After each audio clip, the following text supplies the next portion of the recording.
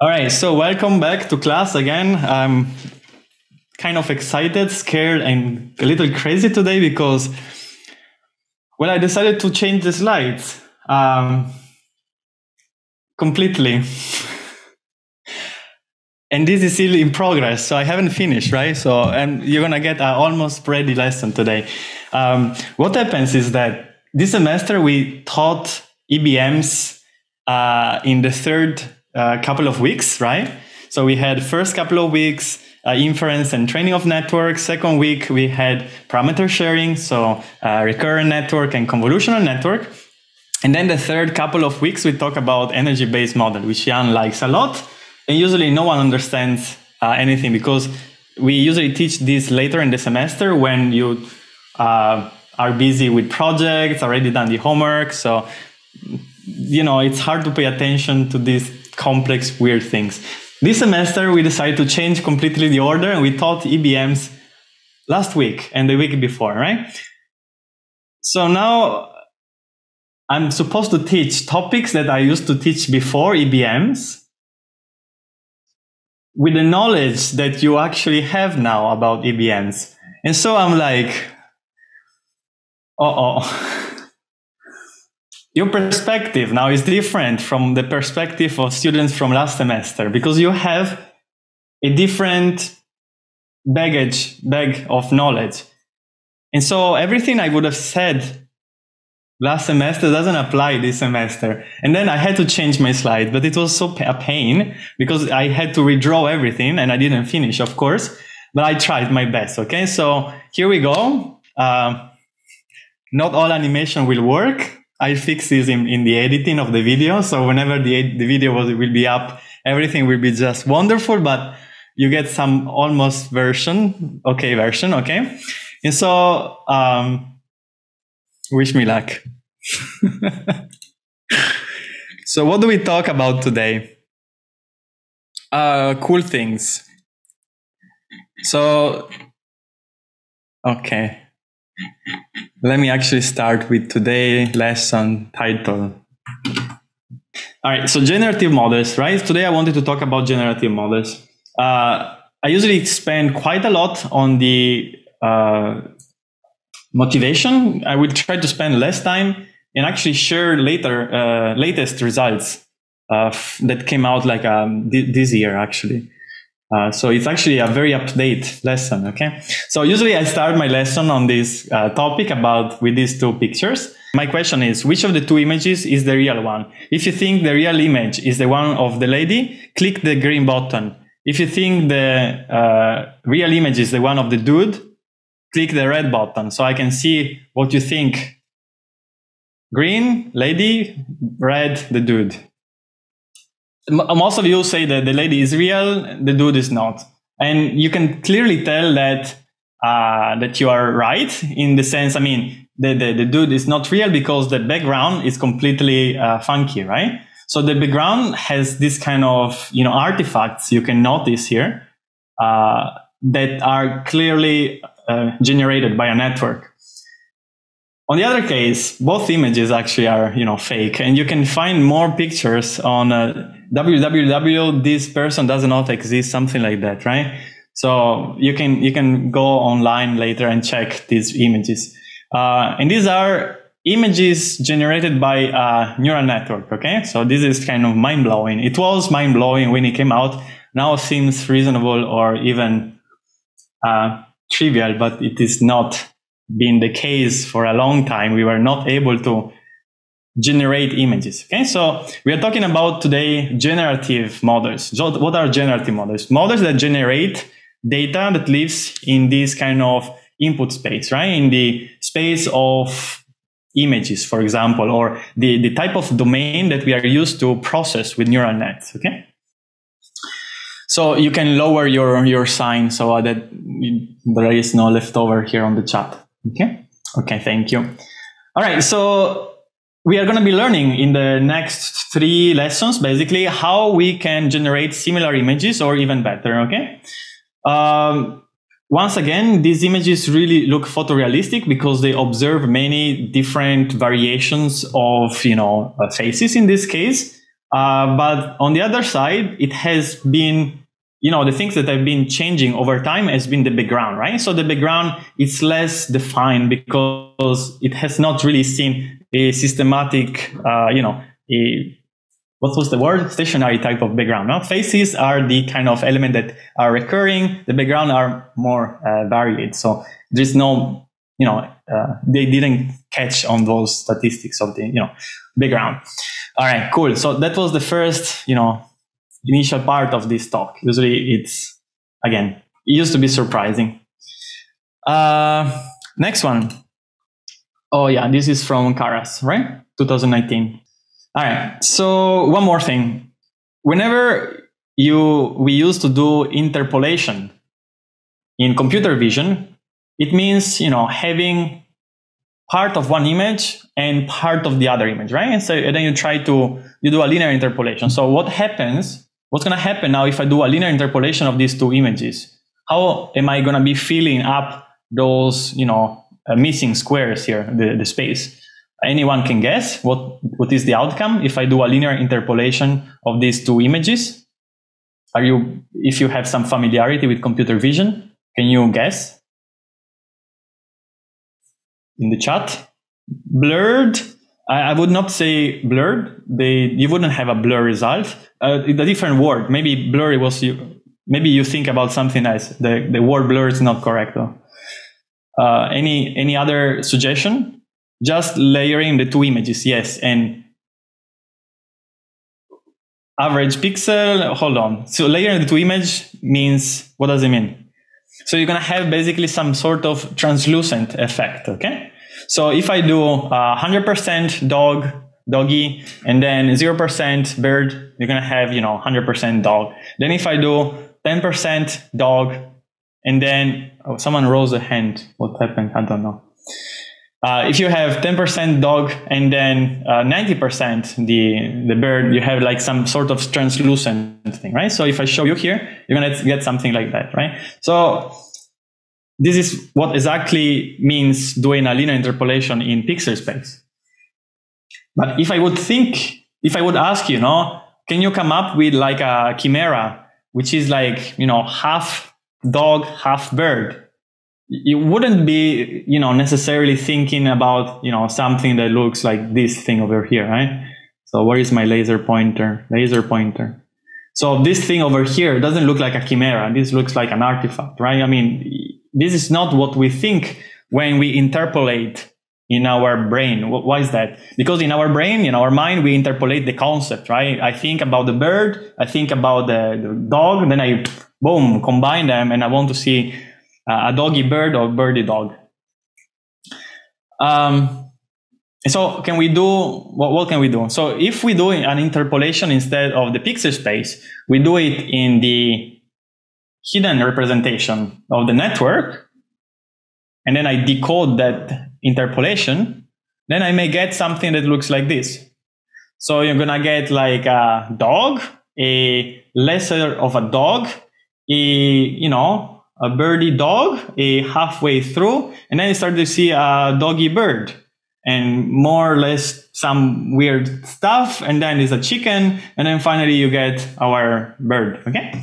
And so this is also, there used to be surprising results. This was mind-blowing. How you actually manage to create a chimera, and you get this kind of, weird stuff. About chimeras, I always remind you that in the Full Metal Alchemist Brotherhood, there was a very nice episode, I believe, where there was like a chimera being made with a dog. Very disturbing anime, but I loved it. Anyway, moving on. So these are part of what can be done in terms of generative models. I'm going to show you very soon what a ex-undergraduate from NYU has done last month, I think. It's incredible work. Anyway, so moreover, you can also have some semantic changes, or actually some specific variations of your produced images, right? So in this case, we move, have all the possible interpolation between like a manta, I believe, on the left-hand side, and a dog on the right-hand side. And in the between, it actually looks like a polypus. Then it looks like a monkey. So it's absolutely mesmerizing, I believe, how this, interpolation from manta to dog actually goes through not polypus. How do you call it in English? This octopus, right? And polypus is Italian. Sorry. So you go from the manta to the octopus and down to the dog. Okay. Again, lovely. Or you go from this furry doggy on the left-hand side to some sort of squirrel and back to a bird. Okay. Or you go from the skunk, I believe it's called, to a raccoon to a dog. I don't know what breed is that. Or this one, you convert a bird into a fly. Okay, again, this stuff is, to me, mind-blowing. Or in this case, you actually condition. Okay, so this is actually a first word I'm using today. We have a conditional generative model in this case, okay? And you condition the generation of this image, of this thing, on this conditional variable, which is telling you what to change in what direction, okay? We don't just generate stuff. It's not just a generative model, it's a conditional generative model. Right? You condition on specific, transformations.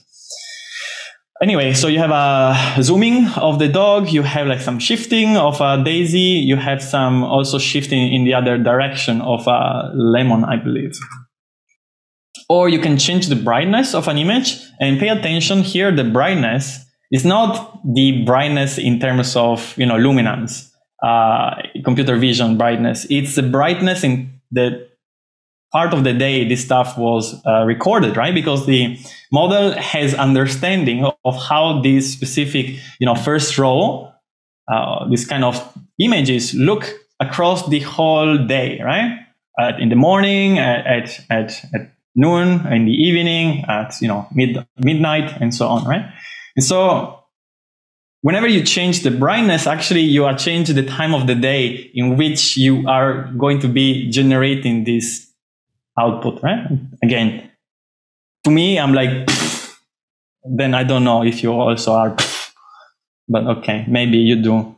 Modern magic, okay, but you can do, you can react to my idiotic things, but okay, if you like. All right, cool, nice.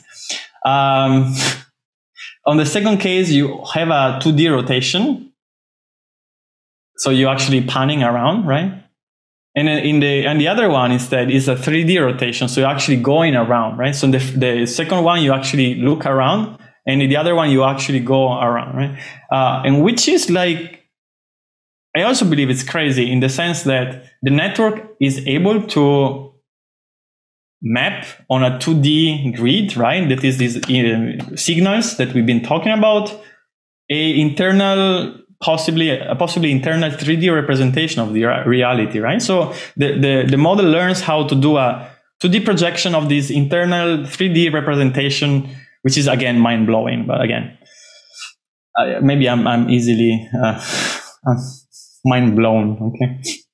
All right. This is actually also not trivial. So we've been talking about mostly supervised learning, perhaps, where you have a sample X, and then you have a Y, which is like a target, and you try to predict the target from the X, right? So you have an X, would be different type of images. You try to predict in which bin they should belong, right? So we've been always working maybe with vector to vector mapping. In this case here, we are going to basically generate a anime representation given the photograph of a person. We don't have labels. I mean, unless you get an artist doing the drawings of these people, we don't have X and Y's, right? We only have examples of photos of ladies, in this case, examples of drawings of ladies, female anime, but we don't have the correspondence. Nevertheless, this model learns somehow, we don't know yet how to make the connection between the two different styles while preserving the content, right? The semantic content. So we preserve the content, the actual, subject, while changing the style with which it's represented. So it's like a translation, right? You have a language in input, like a natural language or realism photographs, and it gets converted into still like same type of signal, like a image, right? But on a different type of language, right? And so maybe this is different from what we have seen before, right? Before we were going from one domain, like signals, to labels or targets or whatever. Right now we are going from signals to signals. So we stay within the same type of domain, okay? So whenever we generate stuff in this kind of, input domain, let's call it this way, then this stuff is called, these models are called generative models because they generate stuff in this input domain, which I'm not going to be calling X because we figure very soon what is X, what is Y, and what is Z, okay? We are going to be having some definitions. Hopefully I didn't mess them up, okay? All right. Two more examples, then we actually start with a lesson. Super resolution, okay? So this is like actually, how do you call it?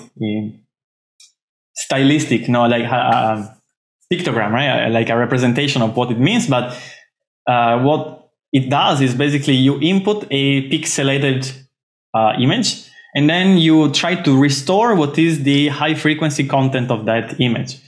Like you fill in the details, basically. Okay? So you provide this pixel whale, no, dolphin, I think it's a dolphin. And then you get out this one, okay? But this, again, is just a pictorial representation of what this stuff does. The example I'm going to show you now is going to be something from 2009, like, eons ago. So it's not even using deep learning, but that's the introduction to this specific subject. On the left-hand side, you provide some very low resolution kind of image. Here has been upsampled with a nearest neighborhood algorithm.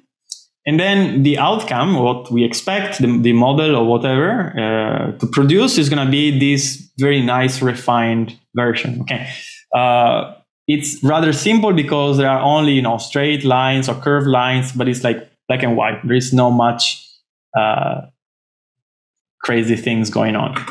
On the right hand side, you can see how the zebra here got its bands or stripes very well reconstructed, and now they look very neat and nice, right? So this looks like someone fixed the low resolution input. How do we do this? Oh, there are questions here. We give the leftmost and the rightmost images to the model, right? Yeah. So in the case of the anime, we provide both distributions, and somehow the model will learn both, and then we have to learn somehow how to associate one with the other, right? But again, we are going to be talking about this in a couple of lessons from now. I'm just giving you some, cookies, not cookies, like, candies, eye candies, right? So you get hungry and you're ready to learn and absorb what I'm going to be teaching you soon. Hopefully, if it actually runs and works. Again, animation will be broken. In this case, the question was like, how do we manage to reconstruct and fill in the missing information? So in this case, you can see that this is the downsample version of the image or our input. Here there is an upsample version with a bilinear interpolation. This was the upsample version using the nearest neighborhood. This is the original image. And here you have actually the reconstructed image, okay? Oh, the other way around, sorry. This is the original image. See, I cannot even tell them apart. This is the original image, and this is the reconstructed image. They changed the eye color. So on the left-hand side, I see blue or green eyes. On the right side, I see brown or black eyes. And also the skin tone is different. perhaps it was on a shade, and then the model thought it was a darker type of skin, whereas there was perhaps just a shadow. What you notice here is that, whenever I provide this image over here, the third row, to my model, given that this model has been observing mostly white dude faces, the Asian dude actually, instead of being Asian, became a European. Okay, and so this happens because of bias in the data set, right? The model knows and has been trained on a subset of all possible faces. When asked to reconstruct the to fill in the gaps, it's going to fill in the gaps with the best of the knowledge it has acquired from the training data set. Okay. Similarly, this lady, which has a side view, and there were not many side views in the data set, doesn't quite get reconstructed appropriately, no? And it seems that, not appropriately reconstructed, let's say. Or similarly, since I believe this data set didn't contain many examples of faces with glasses, so in this case, you can see that the reconstructions looks like, he had a car accident or something like that. And the last one was also perhaps interesting, how I believe the model may have changed the sex of this last reconstruction, right? So it was a lady, and it actually it looks to me a dude.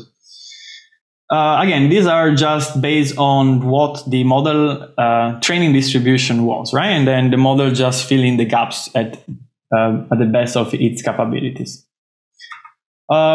Some more here is called inpainting. In this case, in inpainting, we basically remove a portion of the image, and then we task the model to reconstruct or to fill in the gaps. Okay. So this is our other, possible applications of generative models. Let's say you have like you're shooting a movie, and there are some people walking in the background. You can simply select the people and then ask your model to fill in the gaps at the best of its capabilities, and it's going to be basically making those cuts disappear. Or like in this case, we have like a rectangle, a gray rectangle over the mouth. And then we ask the model to, fill in this region with the best of its capabilities. And this is the outcome. Again, these are very old results. These are from 4 years ago. And it used to be the case that VAEs were performing slightly worse than generative adversarial networks. I think now we can say they caught up, especially with the discrete version of the variational autoencoder. We're going to be talking about these two architectures in the next lessons. So again, this is not, you're not supposed to know these things. I'm just telling you that this is when we saw the first actually results working pretty decently, which is again, it was 2017 perhaps. All right, cool.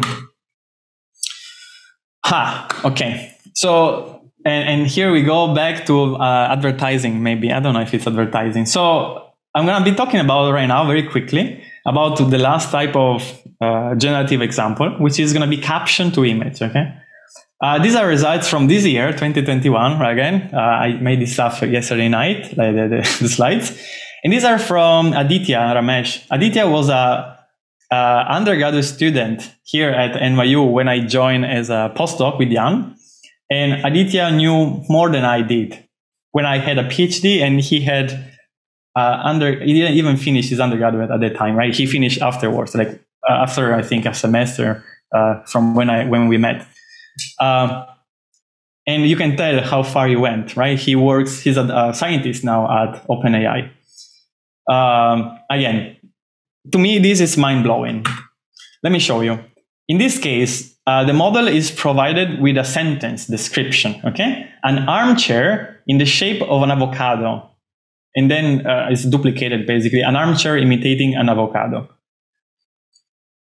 And this is what the model generates, okay? The model generates an armchair in the shape of an avocado. I'm like, What? What is this magic? This is crazy. All right.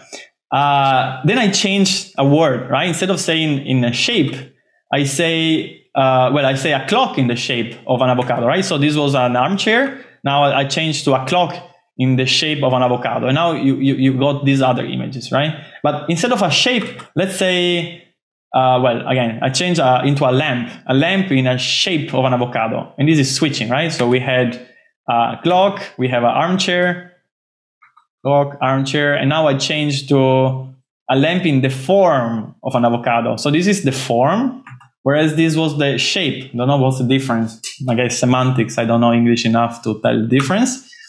But then how about I change the avocado, right? So instead of having avocado, let's use a pig. Oh my God, this is a lamp in the form of a pig.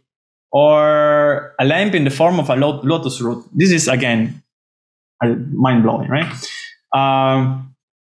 And you can also see this stuff by yourself on the website. Dall-e. Here. You're still with me, right? Yes. Okay. So in this case, this is also crazy here. So you have an illustration of a baby. Okay, let me zoom a little because I cannot see. So an illustration of a baby daikon radish in a tutu walking a dog. Okay, so this is things generated by a network. Instead of a baby daikon, let's have a baby panda. Oh, this is so cute. Or a baby penguin. I mean, seriously, in a tutu? No, let's say in a pajama. No, a wizard hat. Oh, or with sunglasses. Okay, this is walking a dog. No, let's change. Watching TV. Okay. Again, this looks like science fiction to me. This is crazy. How is this done? Relatively easy. Can I explain it to you? Not yet. You have to wait until 2 lessons from today. 3. Will I explain this to you? Yes. Will you understand? Yes. I'm sure? Yeah. It's not that difficult once we have all the building blocks, okay? I just hope you, is the text prompt over a limited set? No, it's just a sentence up to 256 words, I believe. Okay, so you can just ask whatever you want, and this model will generate things. Okay, these are pixel space. Okay, so these are images, 256 times 256 images. Okay, so you should be hungry, crazy, and I mean, I'm crazy, but we knew that already. But you should be at least, I hope, excited to understand and be attentive for the next 3 lessons to figure out how this is even possible. Okay, and again, it's gonna be, we build this step by step. Hopefully, I make slides on time. Okay, all right. So let's move on, and we start with today's lesson. Definitions. Okay, why do we have definitions? Because otherwise we don't make sense. Okay, so what are X? What is Y? What is Z? Okay, so X is observed during training and testing. Okay, so X is always there. When you do classification, X is going to be your image. It's going to be there during every time, right? What is Y? Y is going to be observed only during training. We try to predict Y during testing. Okay, so Y is only observed to you, during training. Supervised learning means there was a human generating annotations. So there has been a person creating these pairs X and Y.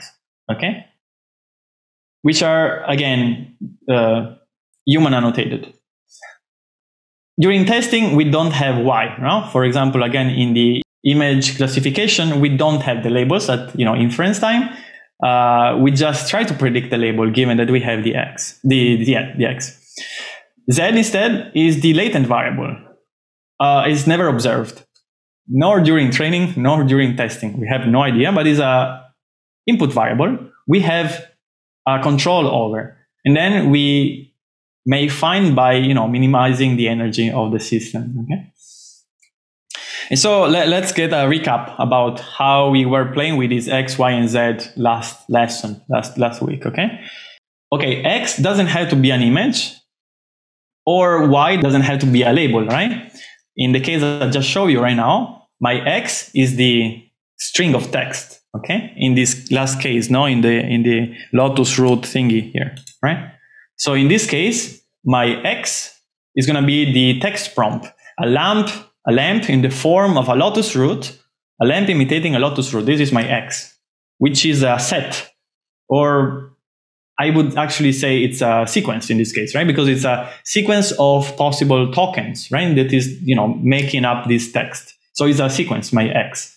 So we talked about sequences a few lessons ago, right? So you have curly brackets, then we had X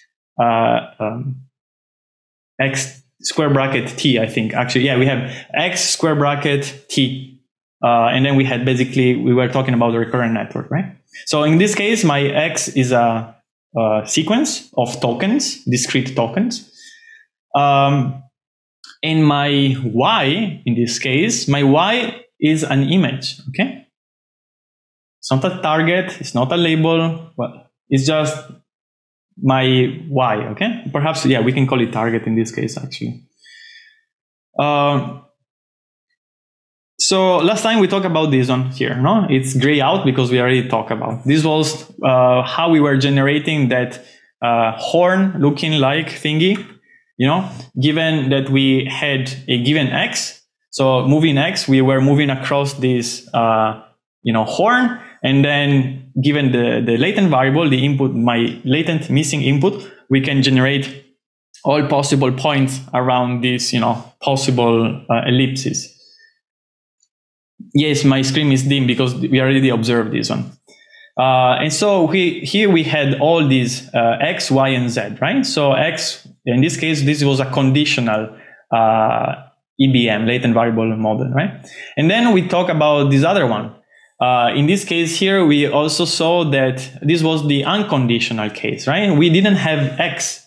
Y is still our target, right? But we no longer condition on X. Or in this case, X was chosen one, okay? So in this case, I set X to be 0, so we don't change it. And we just try to model the Y distribution, okay?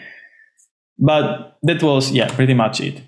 So how did we train that model, right? So I'm just going back in the unconditional case. So unconditional case means there is no X, okay? We don't have any thing during evaluation. We only have our Ys. The Y, we use them during training, right? We said. But then during evaluation, we don't have anything and we don't have X's, right? So that's why here we don't have X's. And so how do we train this model, right? So to train this model, we take an observation, Y, okay? We were computing the free energy, basically trying to find out the Z, which is giving us the Y tilde that is the closest to my Y. And then given that we have found this free energy, which was the mean or soft mean of the E, then we were minimizing that loss functional such that energy, free energy, was low for my observed sample, okay? And we know, we repeat this so many times, an energy is well behaved when it is low on good samples and is high otherwise, And there are two ways to do that. One is the contrastive method, which is, pushing down the energy on my good samples and pushing up the energy on the bad samples. That is the contrastive. Or in the case we covered in class last week, we had like an architectural case where we chose Z to be only one dimensional. So it can only vary on one dimension, while the Y covers 2 dimensions, right? And so in this case, we limited the amount of regions that the energy can have, lower can be low, right? Because it's just on a line. We curve the line, but still on a line, right? And so this was how we were training an energy-based model. I hope you remember, okay? Now it's no longer dim the screen because this is, just training recap. We didn't see this slide before. So we start now talking about something called, let's see. So this one is the diagram we know, right? So far. It should be okay. Let me actually remove those things. So this model has only a decoder, okay? This model doesn't have a forward pass, right? So there is no input. There is no, well, the energy-based model has an input, which is the Y, but in the classical sense, no, there is no X provided to you. We only have the Ys, only the targets, okay? Try not to get confused about this. So what happens to this Y? So first thing, we had this H here appearing, and then basically we have to compute H through a mechanism. Before we were finding Z, how did we find the optimal Z? The optimal Z, the Z check, was the Z that was minimizing me the energy, okay? The E. So we were getting Z check by minimization of the E. And then we were, training by minimizing that free energy. In this case, we're going to be using an encoder over here to come up with my intermediate code H, okay? My hidden code. And so in this case, we use this encoder over here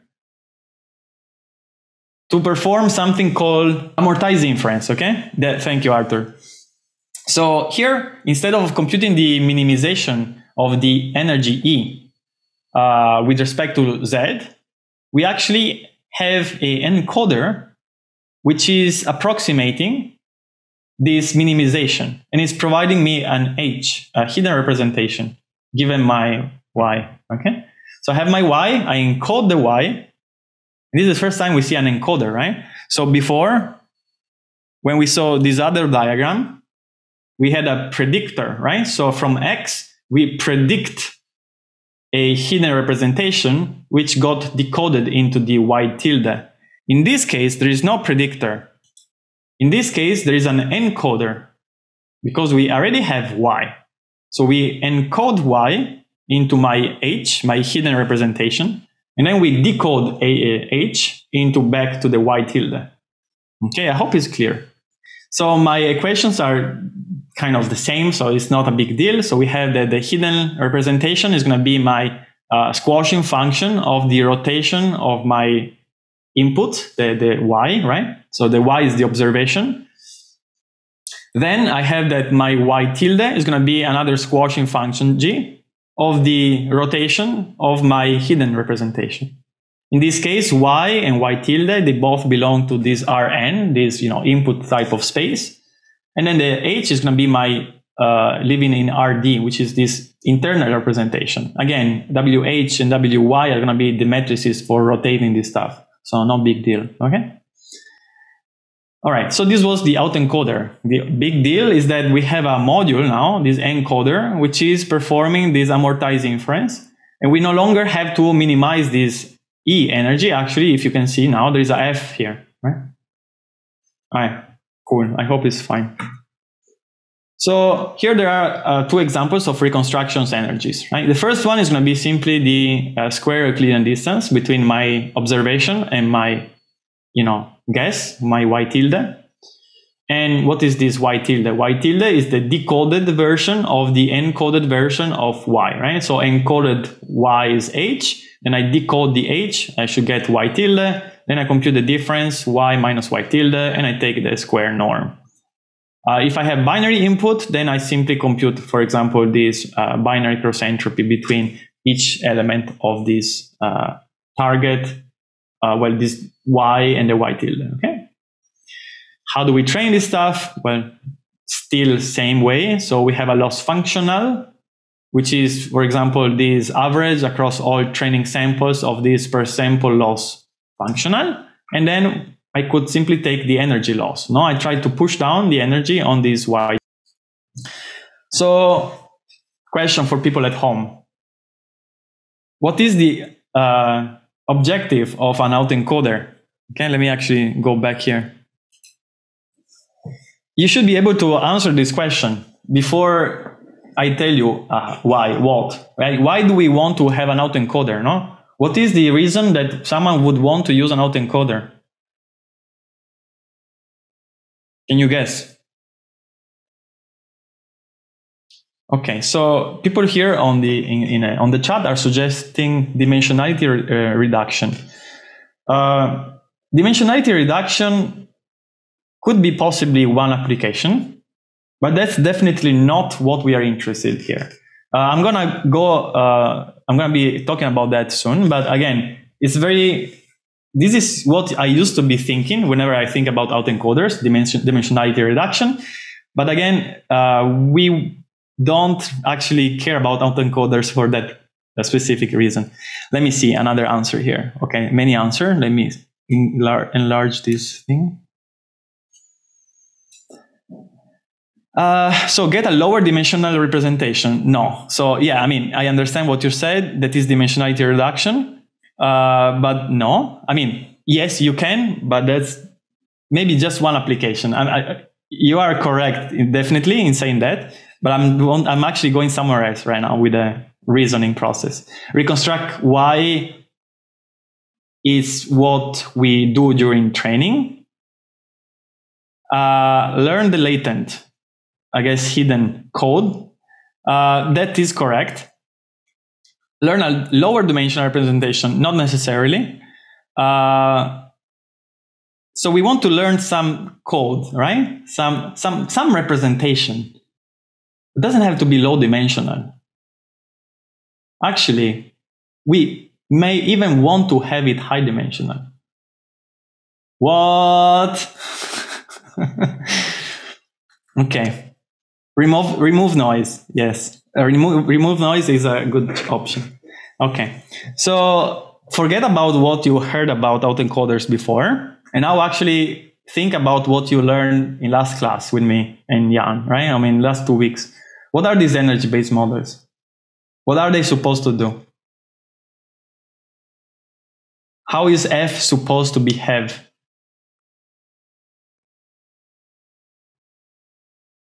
Tell me. No, there is no more minimization here, right?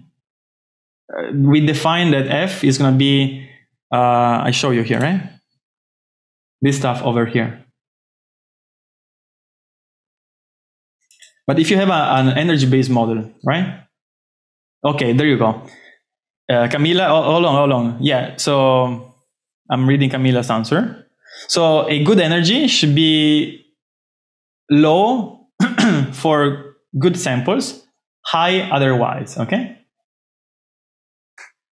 And so the reason that we want to learn an autoencoder, one of the reasons we want to learn an autoencoder is to rank, let's say, if you want. It's not ranking, it's like to express how good a given Y is.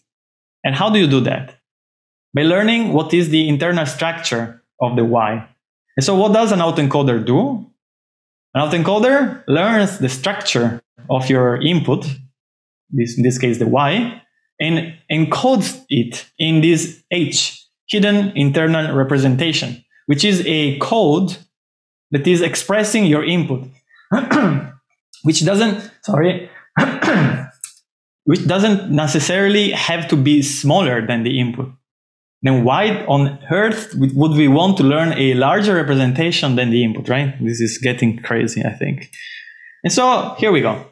Under an overcomplete hidden layer, in the left-hand side is what you actually correctly pointed out once a few minutes ago, that one possible application of autoencoders is to get a H representation of my Y, which is smaller in terms of dimensions, and which is like performing basically dimensionality reduction by using some non-linear transformation. If you think about PCA, that's simply a linear dimensionality reduction technique. This is a non-linear dimensionality reduction, which allows you to perhaps get a better representation. On the other case, I would argue and that it's actually better to have a intermediate representation which is larger than the input. But now there is a problem, right? What is the problem? The problem is that how on earth am I supposed to be able to train this model and not have it collapse? So what is the collapse of an energy-based model? Tell me, if I forgot, tell me. What is a collapse of an energy-based model? Zero everywhere. Fantastic, right? So if you have a hidden representation that is larger than the input, the model could simply transfer this value here, transfer this value here, transfer this value here, then transfer this value here, transfer this value here, transfer this value here, and you have a perfect subtraction, 0. Every type of input gets 0 perfect reconstruction. Hallelujah, awesome, fantastic. We have an autoencoder that is able to reconstruct everything. So my question now for you, which actually you can actually answer, I believe. Yeah, what is an autoencoder that can reconstruct everything good for? Answer me. If an autoencoder can reconstruct every possible, if an autoencoder can reconstruct every possible input you present to it, what can you use this autoencoder for? Nothing, right? If everything you provide, if you have an identity matrix, okay? So let's have an autoencoder which is an identity matrix. You provide a vector and the thing gives you back the same vector. Any vector you input, you get same vector output in output. Can you use the identity matrix to do anything? No, exactly. So an energy-based model which has collapsed, it's flat, or a autoencoder that can reconstruct everything, which is exactly the same, is the same thing I said, basically, I just repeat myself, are useless, okay? A autoencoder is good only as long as it can reconstruct the samples that have been observed during training. Or in the other way, an energy-based model is good only if it's not 0 everywhere, because otherwise it's like, it's a flat, what's called? A flat, what's called in English? A plane, no, yeah, but the one you are in the, in Africa, what's called? The flat, you have mountains and then you have the grassland, prayer, yeah, there you go. Okay. All right, no surface, no prayer, right? No valley, I guess grassland, right? It's like completely grass, you can't tell anything, right? You want to have mountains, otherwise it's boring, okay? Is it possible to avoid collapse? Yes, thank you for asking. Yes, of course. So on the right-hand side, how are we going to be using the right-hand side technique, right? There are many ways. You have to find a way to constrain the amount of regions that take 0 or low energy value, right? That's what we've been learning so far. So we need to introduce some regularization, right? So we have regularized autoencoders. Example of these are like sparsity. We can introduce a sparsity constraint over the hidden code, such that the hidden code has only a few units that are not 0. So 0, 0, 0, poof, 0, 0, poof, poof, 0, 0, 0, 0, right? We may add additional noise, and we're going to be talking about that very soon. And then we may have like sampling that can also be used to, help us. All right, so in the next, I will be going, I cannot even go over time because I have another lesson going on. Oh my God, okay, this is so bad. All right, what time is it? 10:24. Okay, so we're going to be talking now about denoising autoencoder. This is my module I showed you before. I have my encode, decode, and the y tilde.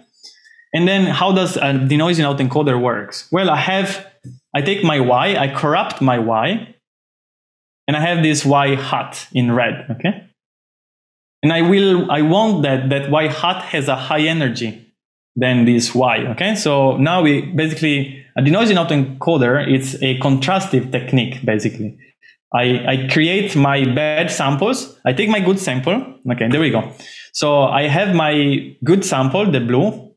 I add some noise. Let's say I add some random Gaussian noise. I have, this is my training manifold, the line. I have a few examples here showing in blue, with blue dots. Let's say I have my original Y in the center. I kick it out with some corruption. I'm gonna get my Y hat. How is supposed to be Y hat energy with respect to Y? Larger, right? Y hat has the hat means you push up the energy there. How do we do that? Well, when we train this guy, we enforce that the output of the decoder, Y tilde, is going to be close to my original Y, regardless of the corruption. You see this, right? So my Y is my target. I corrupt my Y, and I have this red high Y, which goes through this encoder, decoder, and the output, it's still my original Y. Okay, I mean Y tilde, which is, you know, should be made close to be Y, right? So I have my my Y, blue Y. I displace this Y over here, but then I force my model to reconstruct it in the original location.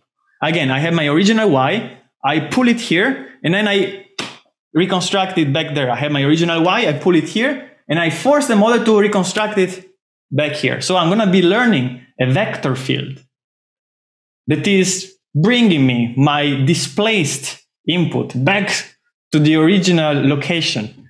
Okay, we cover the notebook next time because it will be not possible otherwise to finish this explanation.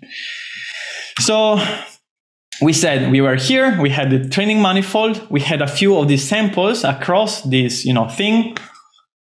I have my original Y, I displace the Y, I get my Y hat, and then I enforce the denoising process, which is I enforce my Y tilde, which is the output of the system, to be attracted back to the Y. So I'm gonna show you this one. Oh yeah. We assume that we are injecting the same type of noise we're gonna be observing later on when we observe corrupted input. So in this case, I show you these points blue.